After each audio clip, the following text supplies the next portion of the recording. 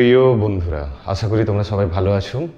আজকে আমি স্টিরিওকেমিস্ট্রি স্টিরিওআইসোমার নোমেনক্লেচারের যেটা সবচেয়ে পপুলার পদ্ধতি এবং সবচেয়ে নির্ভরযোগ্য পদ্ধতি, সেই আরএস নোমেনক্লেচার নিয়ে ডিসকাস করব। এখন এই আরএস নোমেনক্লেচারকে ইন্ট্রোডিউস করেছিল তিনজন বিজ্ঞানী। তাদের নাম হচ্ছে কান,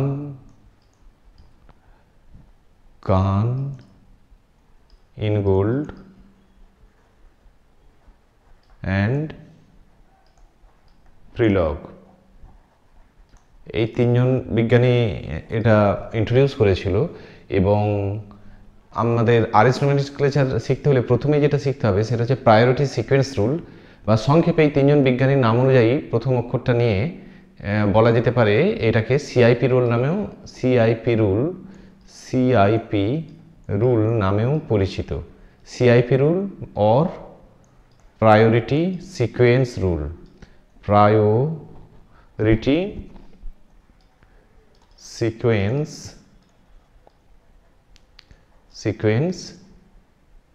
rule, okay, CIP rule or priority sequence rule। এটা আরএস নোমেনক্লেচার শিখতে গেলে আমাদের প্রথমেই এই সিআইপি রুল বা প্রায়োরিটি সিকোয়েন্স রুলকে শিখতে হবে, তা নাহলে কোনো কম্পাউন্ডের আরএস আমরা করতে পারবো না।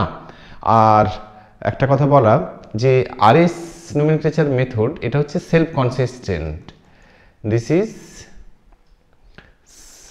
the method is self consistent মানে যাকে বলবে যে আত্মনির্ভর আর কি, স্বাবলম্বী মেথডটা, যে অন্য কারোর উপর ডিপেন্ডেন্ট নয়, বা অন্য কথায় বলতে পারি it is independent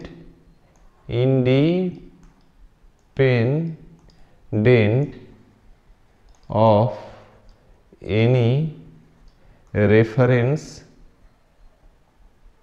compound.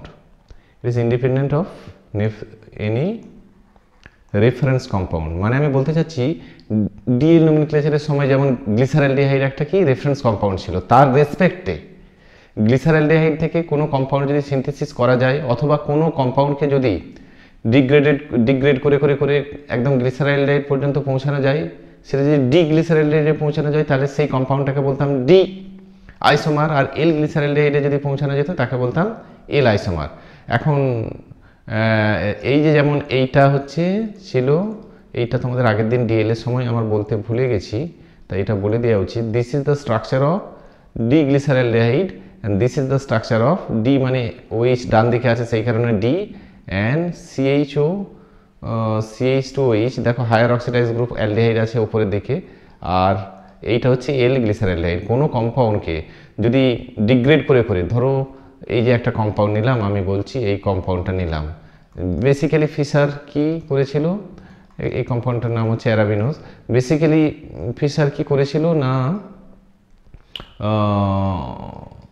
Fisher করেছিল এই ধরনের সুগার কম্পাউন্ডগুলোকে নিয়েই কাজ করেছিলেন উনি, এবং এই ধরনের কম্পাউন্ডকে ধরো এটাকে ডিগ্রেড করে ধরো এইটাই পৌঁছানো সম্ভব, কারণ লাস্ট কাইরাল যে সেন্টার তার কনফিগারেশনটা দেখো ওইটা ডান দিকে আছে, তাহলে এগুলো ভেঙে একদম যদি এটা ডিগ্রেড করে, অনেক মেথড আছে ডিগ্রেড করার, যেমন রাফ ডিগ্রেডেশন বা এরকম অনেক মেথড আছে, ডিগ্রেডেশন করে যদি এই পর্যায়ে পৌঁছানো যায়, মানে এইখানটায় এই জায়গাটায় যদি আমরা কনভার্ট করে এই জায়গাটায় যদি আমরা সিএইচও নিয়ে চলে আসতে পারি, দেখো এখানটায় যদি সিএইচও নিয়ে চলে আসতে পারি, তাহলে এই কম্পাউন্ডটা হয়ে যাবে ডি গ্লিসারলডিহাইডের মতো। সেই জন্য এই ডি অ্যারাবিনোজ মানে এই কম্পাউন্ডের নামও ডি আইসোমার বলা হতো।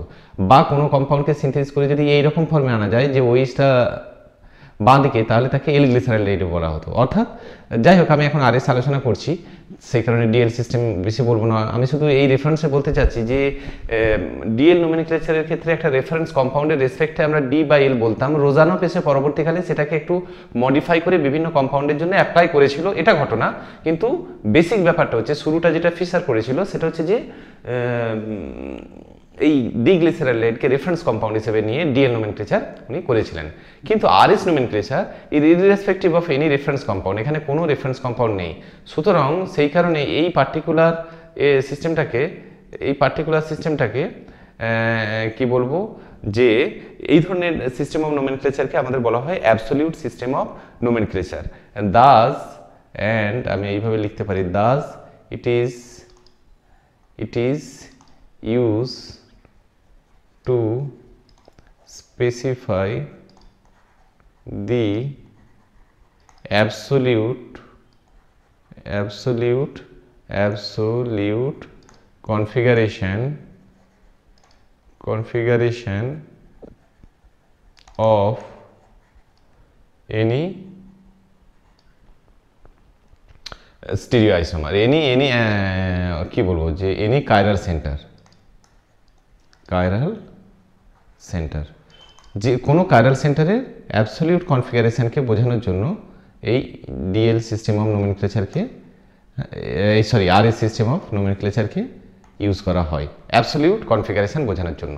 এবং এই আরএস নোমেনক্লেচার করতে গেলে আমাদের প্রথমে শিখতে হবে প্রায়োরিটি সিকোয়েন্স রুল। এখন চলো স্টেপ ওয়াইজ আমরা একের পর এক জিনিসের মধ্যে ঢুকে পড়ি। প্রথমেই হচ্ছে ধরো এইরকম এই কম্পাউন্ডটা দিয়েছে তোমাকে এক্সাম্পল দিয়ে, বলেছি এটার আরএস করো। এই কম্পাউন্ডটা আমাদের সবচেয়ে পরিচিত কম্পাউন্ড, তাই তো? এটা কি ল্যাকটিক অ্যাসিড, তাই তো? আমরা ডিএল নোমেনক্লেচার থেকে শিখে গেছি এটাকে বলে ডি ল্যাকটিক অ্যাসিড। এখন প্রশ্ন হচ্ছে ডি ল্যাকটিক অ্যাসিড আর না এস? এটা করতে গেলে প্রথমে সিআইপি রুল বা priority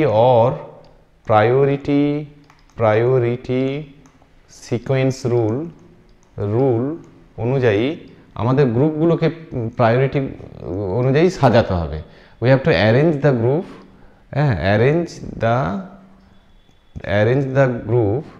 the attached groups as per priority sequence rule। আমাদেরকে আগে প্রায়োরিটি সিকোয়েন্স রুল অনুযায়ী গ্রুপগুলোকে অ্যারেঞ্জ করতে হবে। মানে কেমন অ্যারেঞ্জ করতে হবে? যেটা সবচেয়ে হাইয়েস্ট প্রায়োরিটি যে গ্রুপ তাকে বলবো আমরা এ বা 1, এটাও চলে, 1 বা এ যে যা খুশি বলতে পারো। তারপর যে প্রায়োরিটি পাবে তাকে প্রায়োরিটি মানে ধরো গুরুত্ব পাওয়া, এইরকম ভাবো আর কি, যে এবং সেই গুরুত্ব কি বেশি প্রায়োরিটি হবে কম প্রায়োরিটি হবে কতগুলো রুলের উপর ডিপেন্ড করে, সেটা হচ্ছে সিআইপি রুল। তাহলে তারপর যে এর থেকে কম গুরুত্ব পাবে যে কম্পাউন্ড, যে প্রায়োরিটি কম পাবে তাকে বলবো বি অথবা 2। এবার বি এর থেকেও কম যে প্রায়োরিটি তাকে সিও বলা হয় বা 3ও বলা হয়। আর সি এর থেকেও যে কম প্রায়োরিটি মানে সবচেয়ে লোয়েস্ট প্রায়োরিটি গ্রুপকে ডি বলা হয় বা 4 বলা হয়। অর্থাৎ আমরা যদি ডিক্রিজিং অর্ডার অফ প্রায়োরিটি সাজাই, এ is greater than B is greater than C is D, বা 1 is greater than 2 is greater than 3 is greater than 4 or, ঠিক আছে? আমরা এইভাবে প্রায়োরিটি অনুযায়ী সাজাবো গ্রুপগুলো, যে গ্রুপটা হাইয়েস্ট প্রায়োরিটি। যেমন ধরো এইখানে এবার এসো যে রুলগুলো পরপর শিখি। তাহলে রুলে এবার এইটাকে মুছে দিয়ে যে বড় করে একটা হেডিং করি, যে হেডিংটাকে আমরা বলবো যে প্রায়োরিটি আরো একবার লিখবো রিটি sequence rule, priority sequence rule. এবার এর 1 নম্বর পয়েন্টে বলছি যেটা, সেটা হচ্ছে the priority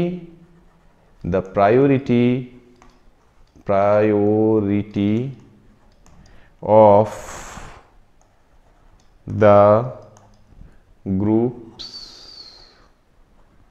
or atom increases, এটা হচ্ছে 1 নম্বর পয়েন্ট, হ্যাঁ, সবচেয়ে important point, increases with increase in atomic number,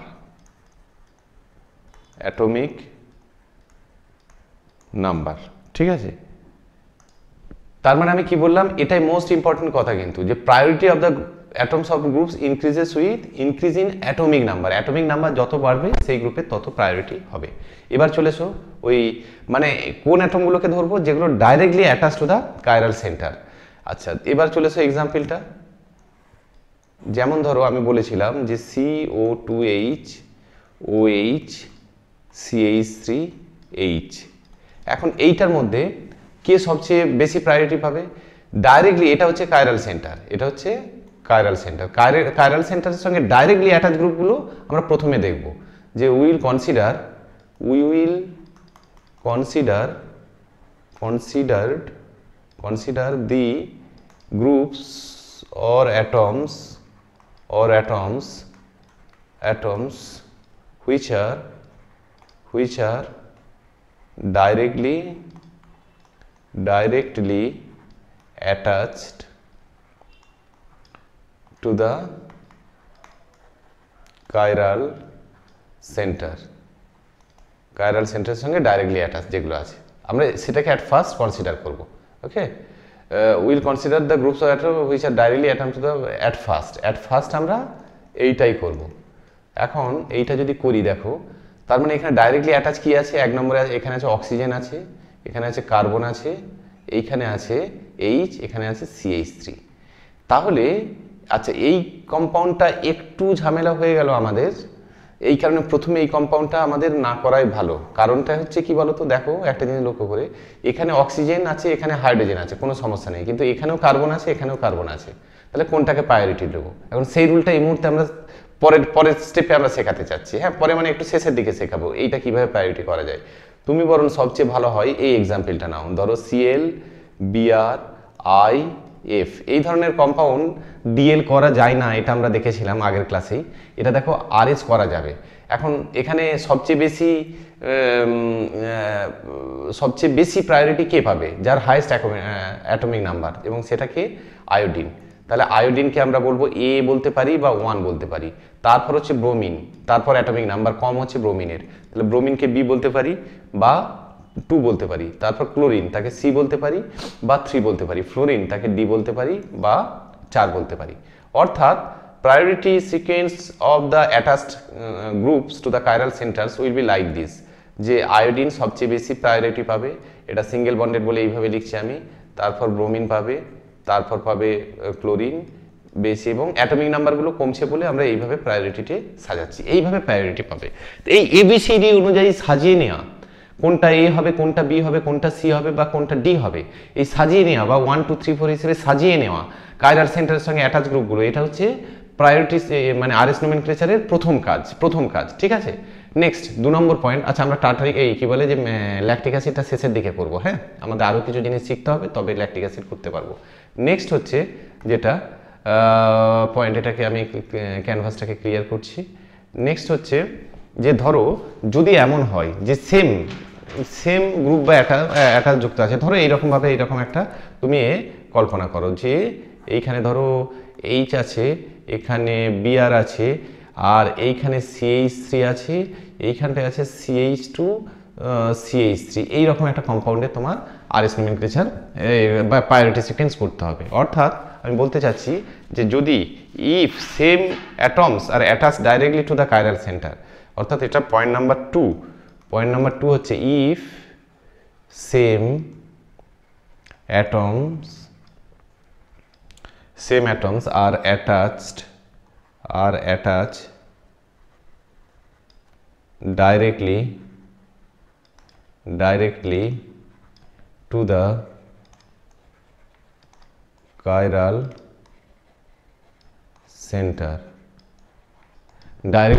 chiral center, same atom যদি অ্যাটাচ থাকে directly to the chiral centre, তাহলে কি হবে? যদি সেম অ্যাটম যদি মানে অ্যাটাচ থাকে, প্রথমে যদি সেম মানে এটাকে ধরো আমরা বলবো কাইরাল, এই যে কাইরাল সেন্টারের সাপেক্ষে এই যে কার্বন, এই যে এখানেও কার্বন যুক্ত আছে, এখানেও কার্বন যুক্ত আছে ডাইরেক্ট, এইগুলোকে বলবো আমরা আলফা কার্বন, যেগুলো ডাইরেক্ট যুক্ত আছে। আলফার পরে আসবে যেগুলো বিটা, এখানে যেমন হাইড্রোজেনগুলো বিটা, আর এখানে এইটার সঙ্গে যুক্ত আছে কি, এই কার্বনের সঙ্গে যুক্ত আছে 2টো হাইড্রোজেন এবং একটা কার্বন, তাহলে এই হাইড্রোজেনগুলো বিটা আর এই কার্বনটাও বিটা। তখন আমরা কি করব, বিটা অ্যাটমস, হ্যাঁ কার্বন বলে না, যে কোনো অ্যাটম, তাহলে দি beta atoms are taken into consideration, beta atom are taken into consideration। R again যদি ইফ, এবার বিটা অ্যাটমেও যদি সেম হয়, if beta atoms are also fail to determine the priority of the atoms or groups, the priority of the atom or group priority of the atom of groups, তখন কি করা হবে, atom of groups করে দিই, তখন কি করা হবে, গামা অ্যাটমসটাকে নেওয়া হবে। বিটা অ্যাটমও যদি ফেল করে গামা অ্যাটমকে নেব আমরা, মানে তারপরের অ্যাটমগুলোকে আমরা কনসিডার করব। গামা অ্যাটমস আর চোসেন, গামা অ্যাটমগুলোকে চুজ করা হয়। ইন সাম কেসেস দেখা যাবে গামাতেও ফেল করছে। ইন সাম কেসেস হতে পারে, এটাকে মুছে দিয়ে আমি কন্টিনিউ করছি। হ্যাঁ, ইন সাম কেসেস ডেল্টা মানে গামার পরে ডেল্টা আর কি, and further groups R to be taken into account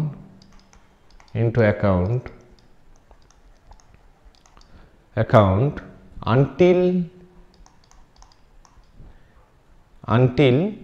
a decision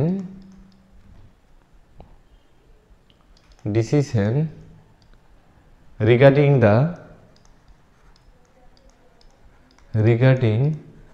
the priority of the groups, priority sequence of the group, priority of the groups is reached. Okay, priority, তাহলে যে আমরা continue করে যাবো এইভাবে যতক্ষণ না priority পাই। যেমন ধরো এটা কিন্তু যতটা সহজ লিখলাম ব্যাপারটা এতটা সহজ না। ইনফ্যাক্ট প্রায়োরিটি সিকোয়েন্স রুলের যতগুলো পার্ট আছে এটাই সবচেয়ে ডিফিকাল্ট টু আন্ডারস্ট্যান্ড। এবার ধরো এইরকম একটা গ্রুপ নিলাম, একের পর এক এক্সাম্পল নিয়ে আমি ব্যাপারটা ক্লারিফাই করতে চাচ্ছি। ওকে, ধরো এইরকম একটা এক্সাম্পল নিলাম, যে CH2 এরকম একটা এক্সাম্পল নিলাম, এইরকম একটা ধরো কম্পাউন্ড আছে, যে HCl আর নিচের দিকে আছে CF3 আর এখানে আছে CH2SH। ওকে, CH2SH এর মধ্যে কোনটা বেশি প্রায়োরিটি পাবে? দেখো সবচেয়ে হবে কোনটা, ডাইরেক্টলি অ্যাটাচগুলো আগে ধরবো। ডাইরেক্টলি অ্যাটাচ প্রথমে কি আছে, Cl আছে, H আছে, C আছে আর C আছে। তাহলে এটা এর মধ্যে হাইয়েস্ট মানে Clটার হচ্ছে হাইয়েস্ট অ্যাটমিক নাম্বার, সেই কারণে Clটা অবশ্যই হয়ে যাবে A, কোনো সন্দেহ নেই। আচ্ছা D এগুলোর মধ্যে সবচেয়ে কম অ্যাটমিক নাম্বার, সুতরাং এই সবচেয়ে কম অ্যাটমিক নাম্বার, সুতরাং Hটা D হয়ে যাবে, কোনো সন্দেহ নেই। কিন্তু কোনটা C হবে আর কোনটা B হবে, কোনটা B আর C হবে, এই দুটো ডিটারমিন কিন্তু আমরা করতে পারছি না। অর্থাৎ CH2SH এবং CF3 এর মধ্যে কে বেশি প্রায়োরিটি পাবে, কোশ্চেনটা হচ্ছে এইটা। যে তাহলে আমাদের এখন টার্গেট হচ্ছে বিটুইন CH2SH অ্যান্ড CF3 এর মধ্যে কে বেশি প্রায়োরিটি পাবে এবং কে কম প্রায়োরিটি পাবে। তাহলে এর মধ্যে 1 নম্বর বেশি প্রায়োরিটি পাবে। দেখো আমাদের কিভাবে হিসেব করবো, যে প্রথমে আলফা, এটা আলফা দুটোতেই হচ্ছে কার্বন, মানে আমরা কোনো ডিসিশন নিতে পারলাম না। এটাকে যদি আমরা ভেঙে লিখি এইভাবে CH এটা হচ্ছে একটা, তাহলে আলফা এটা হলে বিটা অ্যাটম কোনগুলো হবে, বিটা অ্যাটম হবে, আমি রেড দিয়ে লিখছি, এই হাইড্রোজেনটা হবে বিটা, এই হাইড্রোজেনটা হবে বিটা, এই সালফারটা এটাও হবে বিটা। আর এইখানে যদি আমি লিখি এই CF3টা CFF, এখন এইখানে দেখা যাচ্ছে যে বিটা হচ্ছে এইটা। এবার মজার ব্যাপার হচ্ছে কোনটা আমরা বেশি প্রায়োরিটি। এখন ঘটনা হচ্ছে এইখানে 3টে ফ্লোরিন আছে, হয়তো এদের অ্যাটমিক নাম্বারগুলো যোগ করলে এই H আর S একে ছাড়িয়ে এই 3টে বিটাকে ছাড়িয়ে বেশি হয়ে যাবে, কিন্তু আমাদের তবু সেই বেশি হওয়াটা আমাদের কাছে কোনো গুরুত্ব নেই। আমাদের কোনো একটা অ্যাটম যদি এইখানের বিটা অ্যাটমগুলো যে কোনো জায়গার বিটা অ্যাটমের থেকে বেশি হয়ে যায়, কোনো একটা অ্যাটম, তাহলেই কিন্তু সে বেশি প্রায়োরিটি পেয়ে যাবে। অর্থাৎ আমি বলতে চাচ্ছি এইখানে H আছে আর S আছে, এইখানে যেহেতু সালফার দুটো H কম থাকা সত্ত্বেও একটা সালফার এর অ্যাটমিক নাম্বার এই ফ্লোরিন যে কোনো একটা ফ্লোরিনের থেকে বেশি, সেই কারণে CH2SHটা বেশি প্রায়োরিটি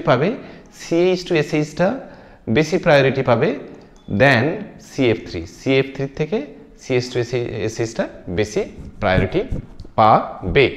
এবার তার মানে বুঝতে পারছি যে কোনো একটা অ্যাটম কোনো একটা অ্যাটম যদি অন্য সিস্টেমটার বিটা অ্যাটম যে বিটা অ্যাটমগুলো আছে যতগুলো বিটা অ্যাটম আছে তার সমষ্টিটা বা তার সামেশনটার কোনো ভ্যালু নেই, কোনো একটা অ্যাটম যদি অন্যটাকে ওভারকাম করে যায় তাহলে সেটাই বেশি প্রায়োরিটি পাবে অন্যটার থেকে।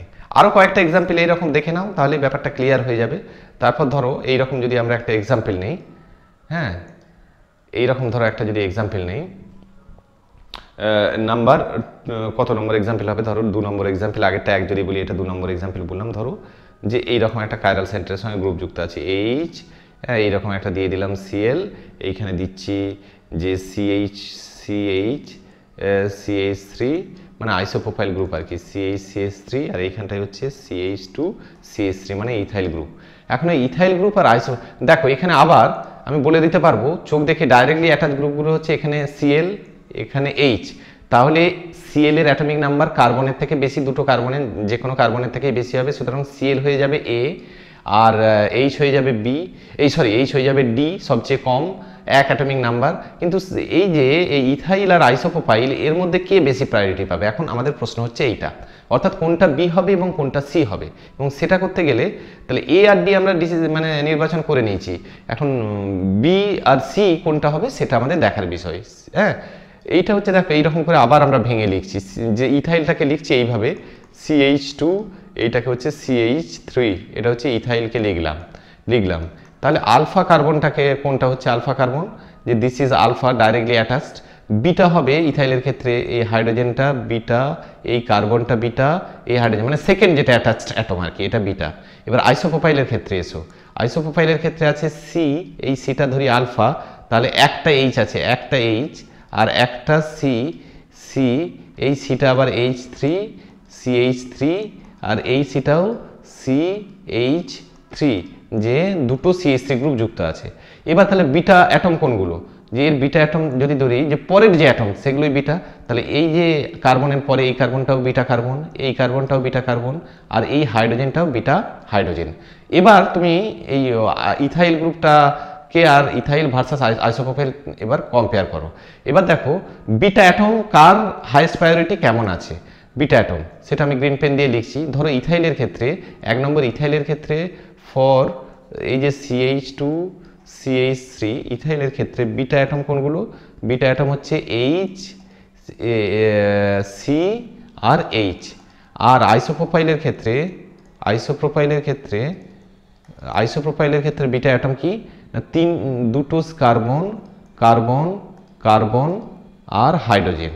এবার এখানে লক্ষ্য করো, এখানে কিন্তু যেগুলো অ্যাটাচড অ্যাটম আছে সেগুলো সবই এর ক্ষেত্রেও 1 অ্যাটমিক নাম্বার, এর ক্ষেত্রেও হচ্ছে কার্বন মানে 12 অ্যাটমিক নাম্বার।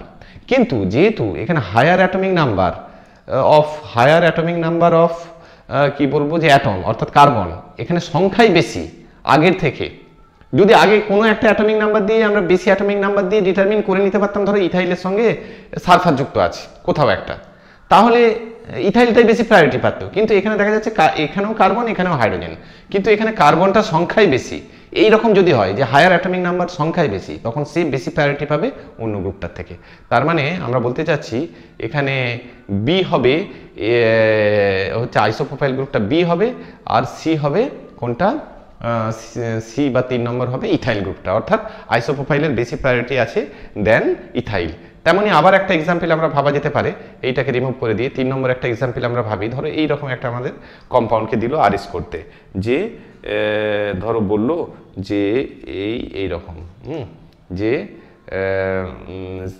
এখানে আমি করছি ওই রকমই, ধরো এইচ এখানটায় করলাম ধরো Cl, এখানটায় করলাম ধরো ওই CH3 হ্যাঁ, তারপর হচ্ছে যে করলাম ধরো এইখানটায় দিলাম CH2Cl, এইরকম একটা কম্পাউন্ড দিলাম। এখন এটার ক্ষেত্রে কোনটার ক্ষেত্রে এখানে আবার ঠিক আগের মতোই এইটা ডি হয়ে যাবে লোয়েস্ট প্রায়োরিটি, একমাত্র অ্যাটমিক নাম্বার। তারপর ক্লোরিন, এটা হচ্ছে যে সবচেয়ে হাইয়েস্ট প্রায়োরিটি হবে, কারণ কার্বনের থেকে ক্লোরিন বেশি। আবার এখানে বিটুইন বি আর সি কোনটাকে আমাকে ডিটারমিন করতে হবে বেশি প্রায়োরিটি। তাহলে এইখানে দেখো এই গ্রুপটাকে আগে যে এই যে টারসিয়ারি বিউটাইল গ্রুপ যেটা, সেটাকে যদি আমি নিই যে সি তার সঙ্গে আছে, আচ্ছা টারসিয়ারি বিউটাইল গ্রুপটাকে যদি আমি ভেঙে লিখি তাহলে CH3 হ্যাঁ, এইটার সঙ্গে তাহলে CH3 মানে 3টে করে এরকম গ্রুপ আছে, তাই তো ভেঙে লিখলে যে 3টে করে গ্রুপ আছে, তাহলে এইটাকেও ভেঙে লিখলে 3টে করে গ্রুপ আছে। তার মানে এটাকে যদি আমি সাজাই তাহলে সাজালে কেমন দাঁড়াবে যে এইটা হচ্ছে alpha alpha atom directly attach যেটা, তারপর বিটা বিটা বিটা তিনটেই কার্বন, আর এই এইচগুলো সব গামা আর কি, এই এইচগুলো সব গামা, মানে তারপর অ্যাটাচ মানে কোন দিকে যাব আমরা ডিপেন্ড করবে, যেদিকে খুশি। এখানে অন্যরকম ব্যাপার আছে, এটা চেন রিং তো গামা কোনটা হবে, কোনগুলোকে গামা ধরবো সেটা জানার জন্য আমাদের আরও একটা রুল শিখতে হয়, সেটাকে হায়ারার্কি, মানে যদি ব্রাঞ্চিং থাকে আর কি, যে এটা ব্রাঞ্চিং আছে, যে এইদিকেও একটা ব্রাঞ্চ যাচ্ছে, এদিকেও ব্রাঞ্চ যাচ্ছে, এদিকে কোন ব্রাঞ্চটাকে, এখানে যেহেতু ব্রাঞ্চটা সিমেট্রিক্যাল একই রকম, যে কোনো একটা ব্রাঞ্চকেই আমরা কনসিডার করতে পারি, কিন্তু অন্যান্য ক্ষেত্রে যখন ব্রাঞ্চটা বড় হয় সেই বড় ব্রাঞ্চটার দিকেই যায়, সেটাকে বলে হায়ারার্কি অফ দ্য পাথস। সেই হায়ারার্কি অফ দ্য পাথস আমরা সেই মেথডটাকে আমরা এই মুহূর্তে শিখছি না, একটু শেষের দিকে আমরা এই প্রায়োরিটি সিকোয়েন্স রুলে শিখবো। ওকে, আগে প্রথমে যেগুলো ছোটোখাটো জিনিস সেগুলো একটু শিখে নিই। তো যাই হোক, আমি বিটাগুলো বুঝতে পারছি, যে বিটা কার্বন কোনগুলো বুঝতে পারছি, এবং বিটার পর এখানে যেহেতু সিমেট্রিক্যাল তারপরে অ্যাটমগুলোই গামা অ্যাটম হবে, যে কোনো একটা দিকে আমরা মুভ করতে পারি, যে কোনো একটা দিকে আমরা মুভ করতে পারি। হ্যাঁ, তো এখন মুভ করব কোন দিকে একটু বলে দেওয়াই যায়, যে যেদিকে ধরো এই তিনটে গ্রুপের মধ্যে, এই তিনটে গ্রুপ যদি বলি CH3, এখানে তিনটে CH3 আছে, তাই এমন হতে পারতো যে একটা CH2Cl আছে যুক্ত CH3 জায়গায়, তাহলে সেই CH2Clটা বেশি প্রায়োরিটি পেত বাকি দুটো CH2 থেকে, তাহলে সেই ব্রাঞ্চ বরাবর আমরা মুভ করতাম। যদি অনেক মাল্টি ব্রাঞ্চের অনেক বড় মানে আরও গ্রুপটা হতো, তাহলে সেই ব্রাঞ্চ বরাবর মুভ করতাম। এখানে অত জটিলতার দরকার হচ্ছে না, এখানে বিটা অ্যাটমগুলো জানলেই সাফিসিয়েন্ট। বিটা অ্যাটম কোনগুলো না, তিনটে কার্বন। বিটা অ্যাটম কোনগুলো, যে কার্বন কার্বন কার্বন। এবার এই যে কম্পাউন্ডটাই দেখো, এইখানটায় কি আছে, যে CH2Cl, এর বিটা অ্যাটম কোনগুলো, এর বিটা অ্যাটম হচ্ছে, আমি যদি এখানে ভেঙে লিখি, যে CH, তারপর আছে CH, তারপর আছে Cl। এবার মজার ব্যাপারটা দেখো এখানে তুমি, যে এইখানে বিটা কার্বন বলতে, বিটা অ্যাটম বলতে হাইড্রোজেন, মানে পরের অ্যাটম হাইড্রোজেন, তারপর আছে কি কার্বন, অর্থাৎ হাইড্রোজেন হাইড্রোজেন কার্বন, আর এইখানে আছে কার্বন কার্বন কার্বন। সেই কারণে CH3 মানে টারসিয়ারি বিউটাইল গ্রুপটা বেশি প্রায়োরিটি পাবে দেন CH2Cl। সেটা এখানে কিন্তু দেখো লক্ষণীয় বিষয়, এখানে Cl আছে হায়ার অ্যাটমিক নাম্বারে, তা সত্ত্বেও এটা লোয়ার প্রায়োরিটি পাবে, কারণ বিটা অ্যাটমেই আমরা ডিসিশনটা নিয়ে নিয়েছি, তাই গামা অ্যাটমের মধ্যে আর আমরা প্রসিড করব না, গামা অ্যাটমের মধ্যে প্রসিড করব না। যখনই ডিসিশন নিয়ে নেওয়া হয়ে যাবে আমাদের মানে চলার পথ শেষ, সেইখানেই চলার পথ শেষ, এবং আমরা ডিসিশনটা নিয়ে নেব যে এটা বিটা অ্যাটমে আমরা ডিসিশনটা নিয়ে নিতে পেরেছি, এর বেশি প্রায়োরিটি এর কম, তার মানে এইটা হবে বি এবং এইটা হবে সি। এইভাবে প্রায়োরিটি সিকোয়েন্স রুল অনুযায়ী আগে বিভিন্ন গ্রুপকে আমাদের সাজাতে হবে। এখন আর একটা জিনিসের প্রায়োরিটি আমি একটু বলে দিলেই মোটামুটি তোমাদের বেসিক ব্যাপারটুকু শেখা হয়ে যাবে, তারপর প্রায়োরিটি নিয়ে আমি আরও কিছু বলবো পরের দিকে, তো সেগুলো তোমাদের নিশ্চয়ই কাজে লাগবে। তো সেটা নিশ্চয়ই কাজে লাগবে। এবং এইটাকে আগে আমি ক্যানভাসটাকে ইরেজ করি দিয়ে আর একটা জিনিস বলে দিই, সেই ল্যাকটিক অ্যাসিডটাকে আমরা কিন্তু এখনও করতে পারিনি। ল্যাকটিক অ্যাসিডটা মানে ল্যাকটিক অ্যাসিডের জন্য স্পেসিফিক্যালি বা এই ধরনের কম্পাউন্ডের জন্য আমাদের কি করতে হয়। এখন এই কম্পাউন্ডগুলোর বৈশিষ্ট্য, যে তাহলে এইটা ধরো 3 নম্বর মেথড আমি বলছি, হ্যাঁ, যে বিটা কার্বন ওইটা ছিল 2 নম্বর মেথড, এটা 3 নম্বর মেথড। এই যে ল্যাকটিক অ্যাসিড বা এই জাতীয় কম্পাউন্ডগুলোর মধ্যে দেখো কি আছে, কার্বক্সিলিক অ্যাসিড। কার্বক্সিলিক অ্যাসিডকে ভেঙে যদি লিখি তাহলে কি লিখতে পারবো আমরা, C ডবল বন্ড OH আর OH CH3H, তাই তো। এই রকম যদি কোনো কম্পাউন্ড হয় যে যারা কি বলবো, যে মাল্টিপল বন্ড, যেমন C ডবল বন্ড C আছে, হ্যাঁ, C ডবল বন্ড O আছে, ধরো কোথাও আছে C ডবল বন্ড O, ঠিক আছে, কোথাও আছে ধরো CHO এইরকম, কোথায় ধরো CH ডবল বন্ড CH2, কোথায় আছে ধরো C ট্রিপল বন্ড CH, কোথায় আছে এইরকম ধরো C ট্রিপল বন্ড N। এইরকম ভ্যারাইটির মাল্টিপল বন্ডের গ্রুপ অ্যাটাচ থাকতে পারে কাইরাল সেন্টারের সঙ্গে। এই রকম ক্ষেত্রে যদি মাল্টিপল বন্ড অ্যাটাচ থাকে সেক্ষেত্রে আমরা কি করব। আমরা এখন পর্যন্ত যেটুকু শিখেছি, যে এক্সাম্পলগুলো দিয়েছি, দেখবে সব সিঙ্গেল বন্ড অ্যাটাচ ছিল, ঠিক আছে। তাহলে for the purpose of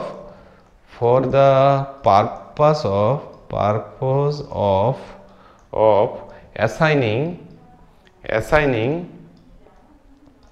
priority to double and triple bond, triple bond like example দিয়েই বলে দিচ্ছি। ডাবল ট্রিপল বন্ড যেমন ধরো ডাবল বন্ড এইরকম হতে পারে CH ডবল বন্ড CH2, হ্যাঁ, তারপর C ডবল বন্ড O, তারপর হতে পারে CHO, লাইক এই ধরনের আর কি। লাইক কি করা হয়, এই যে মাল্টিপল বন্ড, দি মাল্টিপল বন্ড মানে ডবল বন্ড ট্রিপল বন্ড এইগুলো আর কি। দি multiple bonds are splitted into single bond, হ্যাঁ, মানে কি বলবো, এইখানে ধরো এইরকম যদি এটাকে এইভাবে লিখি, হ্যাঁ, ধরো C ডবল বন্ড H, এটাকে একটু আমি ইরেজ করে দিয়ে এইখানটা এইভাবে লিখি, তাহলে আরও ভালো তোমরা বুঝতে পারবে।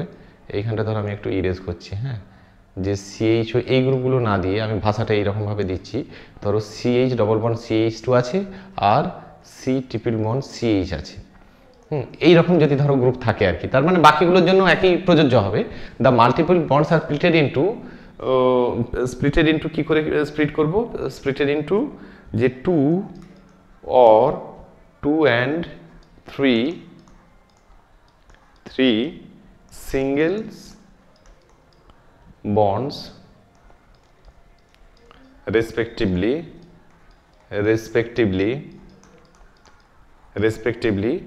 by the replication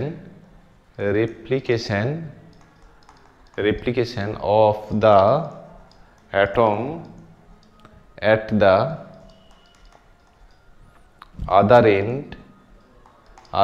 end of the multiple bond, ওকে। এবার দেখো এইটা কেন মুছলাম এখন বুঝতে পারছো, ওই আগের এটা মুছে কেন এ করলাম, যে এইখানে আমি অ্যাকচুয়ালি এখানটায় ডবল বন্ড আছে আর এইটাই আছে ট্রিপল বন্ড। যদি এরকম কোনো কম্পাউন্ড হয় কোথাও ডবল বন্ড আছে ট্রিপল বন্ড আছে, সেইটাকে স্প্লিট করে দেওয়া হয় into 2 and 3 single bond respectively.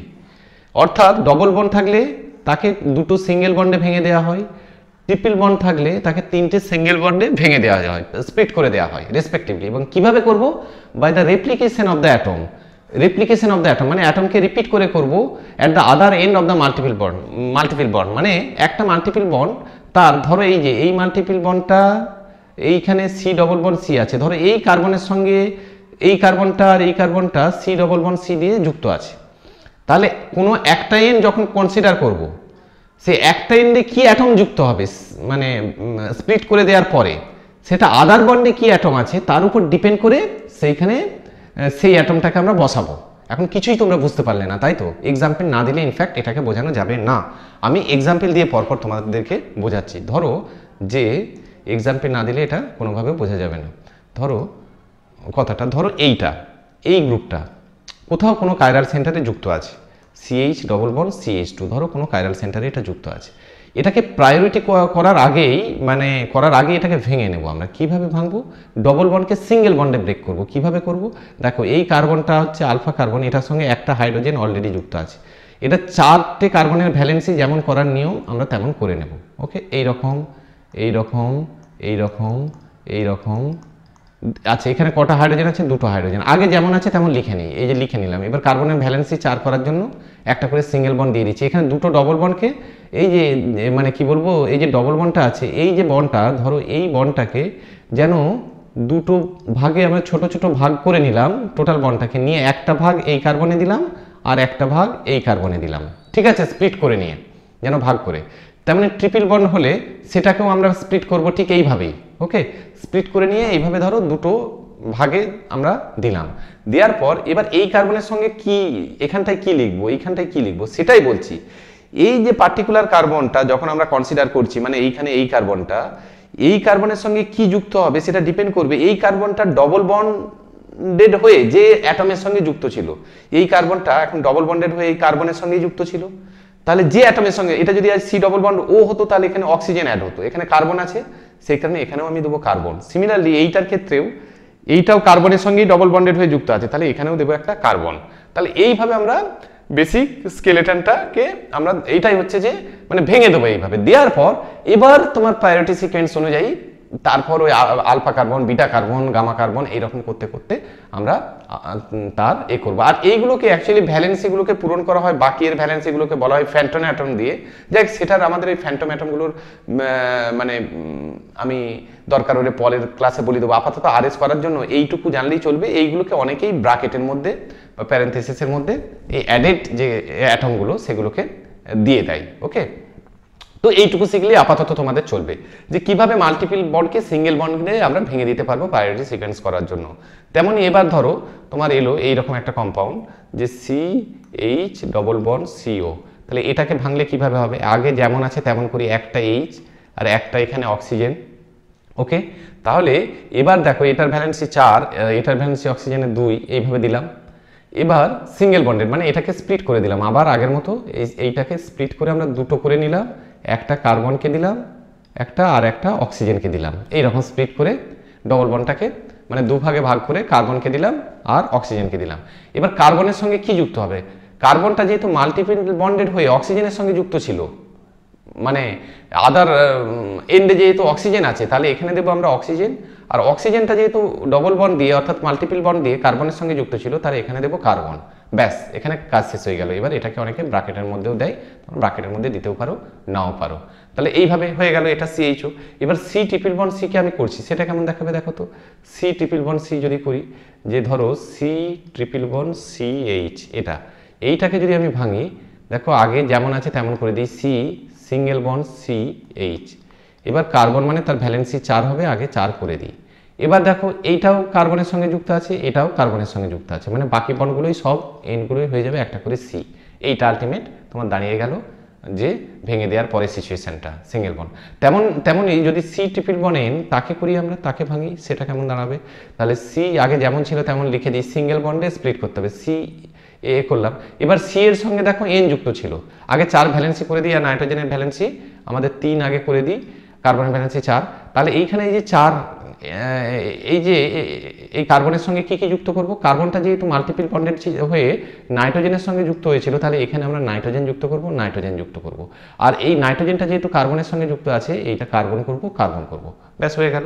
তেমনই ধরো আমাদের ল্যাকটিক অ্যাসিডের আমরা ফিরে আসি, আমরা যদি এখন C ও ডবল বন্ড OH এইটাকে এখন ভাঙতে চাই, হ্যাঁ, তাহলে কি করব? তাহলে C তার সঙ্গে আছে OH একটা আছে, ইনফ্যাক্ট আমি এইভাবে একটু সাজিয়ে লিখলাম CO এইরকম। এইটাকে যদি আমরা ভাঙি, তাহলে C সিঙ্গেল বন্ড OH, এইটাকে অক্সিজেন COটা মাল্টিপল বন্ডেড, এখানে OHটা নয়, OHটা সিঙ্গেল বন্ডেড, তাহলে C সিঙ্গেল বন্ড দিলাম, O এর ডবল বন্ড হবে দিলাম। এবার এইখানে কি লিখবো? সিটা দেখো যুক্ত আছে মাল্টিপল বন্ড হয়ে অক্সিজেনের সঙ্গে, মাল্টিপল বন্ডেড অবস্থায় কার সঙ্গে যুক্ত আছে সেটা দেখতে হবে, তাহলে এটা অক্সিজেনের সঙ্গে, তাহলে এখানে O হবে। আর O যুক্ত আছে, ধরো এই O অক্সিজেন যুক্ত আছে কার সঙ্গে? না মাল্টিপল বন্ডেড মানে ডবল বন্ডেড হয়ে কার্বনের সঙ্গে, তাহলে এখানে লিখবো আমরা কার্বন, এটাকে ব্র্যাকেটের মধ্যে দিয়ে দিতে পারো। তাহলে এইভাবে ভেঙে নেব। এই যে সিঙ্গেল বন্ডে ভেঙে নেওয়ার পরে তারপর আমরা অন্য কোনো কম্পাউন্ডের সঙ্গে আমরা এগুলো পরপর করব। এবার তোমাদের টাস্ক হিসেবে ধরো 2-1টা দেওয়া যেতে পারে যে বাড়িতে প্র্যাকটিস করার জন্য তোমরা প্রায়োরিটি এইগুলো করবে। তো যেমন ধরো একটা এক্সাম্পল নিলাম, CO2H and COH, কার বেশি প্রায়োরিটি হবে একটু দেখবে তো। B এইরকম দিলাম, C double bond CH double bond CH2, এটা একটা মাল্টিপল বন্ড, অ্যান্ড এটার সঙ্গে দিলাম আইসোপ্রোপাইল গ্রুপকে, যে CH3 এই গ্রুপটাকে দিলাম। সিমিলারলি ধরো 3 নম্বরে দিলাম C ট্রিপল বন্ড CH, তার সঙ্গে আমি দিলাম টারসিয়ারি বিউটাইল গ্রুপকে CH3 এইরকম গ্রুপকে দিলাম। তাহলে এইরকম কয়েকটা এক্সাম্পল নিজেরা বাড়িতে প্র্যাকটিস করবে, তো তাহলে তোমরা ঠিকঠাকভাবে এটা শিখলে কিনা বুঝতে পারবে। তাহলে প্রায়োরিটি সিকোয়েন্স রুলের বেসিক ব্যাপারটুকু আমি এখানে শেষ করলাম। আমাদের আরও প্রায়োরিটি সিকোয়েন্স নিয়ে কিছু কন্টিনিউ ক্লাস করব, কারণ অনেক জটিল মানে কম্পাউন্ড আছে, সেগুলোর কোনটা প্রায়োরিটি কী হবে এগুলোই পরীক্ষায় আসে অনেক সময়, তো সেগুলো আমরা পরপর স্টেপ ওয়াইজ আমরা শিখে নেব। ওকে, ততক্ষণ পর্যন্ত তোমরা ভালো থেকো, আজ এখানেই শেষ। তোমাদের লেকচারটি যদি ভালো লেগে থাকে তবে অবশ্যই শেয়ার করবে বন্ধুদের সঙ্গে এবং সাবস্ক্রাইব করবে চ্যানেলটি, এবং নিচের ডেসক্রিপশানে লিঙ্ক দেওয়া chemistryguider.com এই সাইটটি ভিজিট করবে, যেখানে অ্যাডিশনালি তোমরা স্টাডি মেটেরিয়াল এবং অ্যাসাইনমেন্ট সহ অন্যান্য অনেক কিছু পাবে।